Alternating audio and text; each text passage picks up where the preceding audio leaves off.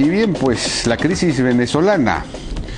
El presidente de la Asamblea venezolana, Diosdado Cabello, que es uno de los líderes importantes de la revolución bolivariana, digamos, amenazó con censurar a los diputados que no reconozcan a Maduro. Esto fue lo que dijo. Tomen asiento, por favor. Como hay personas que no quieren reconocer al compañero Nicolás Maduro como presidente de este país, en esta Asamblea Nacional, mientras yo sea presidente, no tendrá derecho de palabra ningún diputado que no reconozca al compañero Nicolás Maduro. No le voy a dar el derecho de palabra, pueden meterse donde quieran, vayan a declarar en Globovisión, pero aquí no van a tener derecho de palabra. Si no reconocen a Nicolás, no reconocen a las instituciones, aquí en esta Asamblea no tienen derecho de palabra. Si quieren se paran y se largan, si quieren se paran y se largan. Váyanse con el fascismo.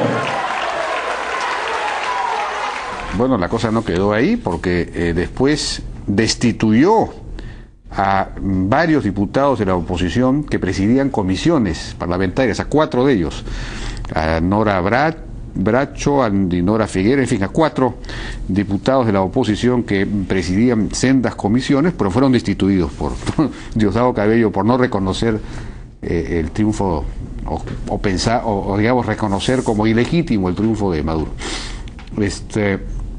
Corina Machado, la conocida diputada de oposición, precandidata a la presidencia, pues tuvo un discurso encendido el día de hoy en la misma asamblea. Escuchemos. Ha llegado la hora de la verdad. Esta es la lucha de la verdad contra la mentira. Es la lucha de la justicia contra el atropello. Es la lucha de la libertad contra la sumisión. Esto es una causa nacional.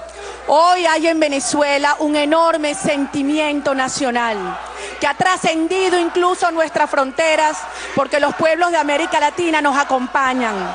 Esta es una causa por la soberanía nacional, porque no vamos a permitir que la soberanía nacional se le entregue a otro gobierno, al gobierno cubano. Es una causa por la soberanía popular que se expresó el domingo 14 de abril, que alzó su voz con valentía, con dignidad, con firmeza. La mayoría del pueblo de Venezuela que quiere democracia y libertad y que ustedes quieren arrebatar y que ustedes están desconociendo. Porque Nicolás Maduro hoy desconoce al pueblo de Venezuela. Nicolás Maduro no reconoce al pueblo de Venezuela. Ustedes nos acusan de violencia, pero este gobierno ha creado un cuerpo de paramilitares armados que recorren las calles de Venezuela aterrorizando a la población venezolana. Ustedes nos acusan de violencia y vienen y agreden a un diputado en su curul y bañan de sangre la Asamblea Nacional como han bañado de sangre las calles y los hogares de Venezuela. Ustedes saben algo, acabar con la violencia y la intranquilidad y el desasosiego que hay hoy en Venezuela se resuelve fácilmente. Abran las cajas y cuenten los votos, así se resuelve. Pero ustedes están tan aferrados al poder, dispuestos a hacer cualquier cosa, que prefieren llevar a Venezuela a la violencia antes que abrir las cajas. Pero si el propio Nicolás Maduro aceptó contar los votos, ¿por qué no lo cuentan ahora? ¿Por qué se retractó? La respuesta es muy clara. Él dijo que tenía que consultarlo. Por eso yo le digo, señor Raúl Castro, dele permiso a Nicolás Maduro a contar los votos, que es lo que queremos todos los venezolanos. Contemos los votos. ¿Por qué no lo hacen? ¿Saben por qué no lo hacen? Porque saben que perdieron. Porque saben que si abren las cajas, que si cuentan las boletas, que si las comparan con cada cuaderno de votación, Venezuela y el mundo sabrá la verdad. Y la verdad es que perdieron. Sabemos que hay un Consejo Nacional Electoral sumiso y sometido al gobierno y al gobierno cubano. Y sabemos que ha sido un proceso lleno de trampas, fraudulento de principio a fin. Pero vamos a defender cada voto porque es el momento de la dignidad venezolana.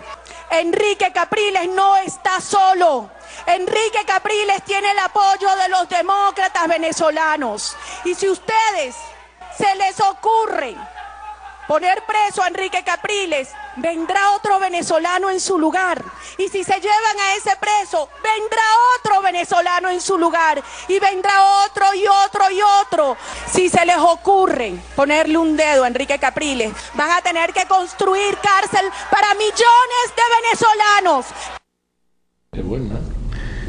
Bueno, Corina Machado habla mejor incluso que Capriles hubiera podido ser candidata. Fue precandidata en las primarias, digamos, anteriores y no consiguió la candidatura, ¿no? Pero es una lideresa de fuste, de gran nivel.